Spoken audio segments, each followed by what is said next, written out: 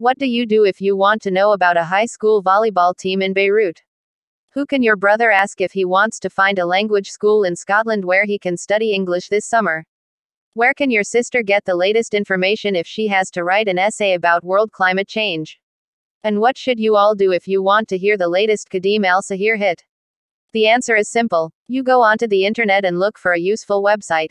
The internet, sometimes called the World Wide Web (WWW), is a huge international network of computers. It was invented in 1990 by two computer scientists, Tim Berners-Lee from Britain and Robert Cailliau from Belgium. At the time, they were both working at a physics laboratory in Switzerland. They invented the system to help scientists to share ideas and information. In 1993, the internet became public and it grew very fast.